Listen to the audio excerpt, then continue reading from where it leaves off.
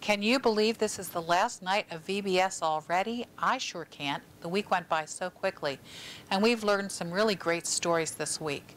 Tonight's story is another great one, another of my favorites. It's the story of Peter walking on the water. He was very brave, wasn't he? He got out of the boat and he walked across the water, but then what happened? Oh no! He remembered that people aren't supposed to be able to walk on water. He forgot that Jesus had called him. He got scared and he started to sink.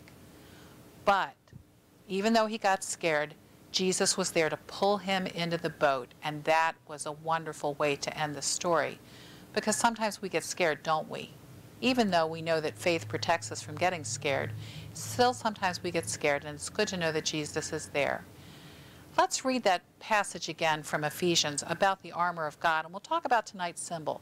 So get your shield of faith ready and your last symbol to put on it.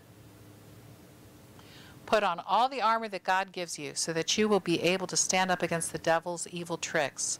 So stand ready with truth as a belt tight around your waist, with righteousness as your breastplate, and as your shoes the readiness to announce the good news of peace. At all times carry faith as a shield, for with it you will be able to put out all the burning arrows shot by the evil one, and accept salvation as a helmet, and the word of God as the sword which the Spirit gives you. Tonight we're going to talk about the belt of truth. There are all kinds of belts, aren't there? There are belts that carry tools in them that sometimes people wear so they don't have tools everywhere. They can put them on their belt and then they don't lose them. But then there's the belt that just holds up your pants. That's a good thing too.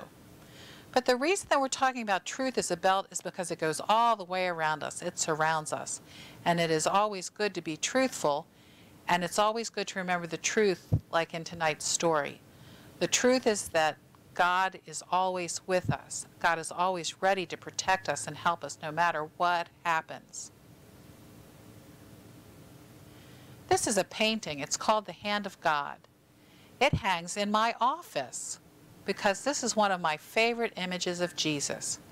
He's reaching down into the water to pull Peter out, because even though Peter was afraid, Jesus was still there ready to help him. And if you look closely at Jesus' face, you can see he's smiling. He's not angry, he's just ready to help. Because sometimes we all get afraid, especially these days when things are different for us. We can't be together at Vacation Bible School this year because of the virus. We may not be able to start school in the fall and see our friends the way we used to. And we're worried that friends and other people that we love might get sick.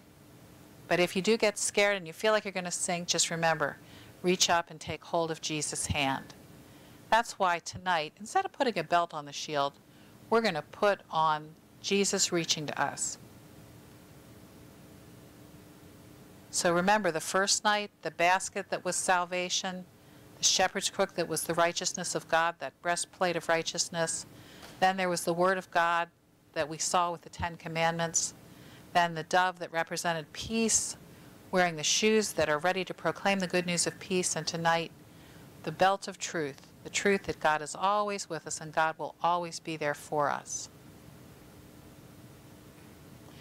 I hope you've learned some good lessons here at Vacation Bible School, or Virtual Bible School as we call it this year, about being afraid. Because people have been afraid for a long time, because trouble does happen in the world. Remember, Jesus said, in the world you will have trouble, but take heart, I've overcome the world. So take heart.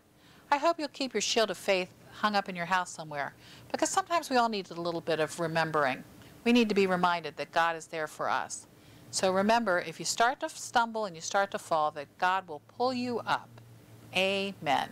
Thanks for being here this year, and we'll see you, I hope, soon at church and in Sunday school, whether it's online or in person, and then next year, next summer, Vacation Bible School 2021.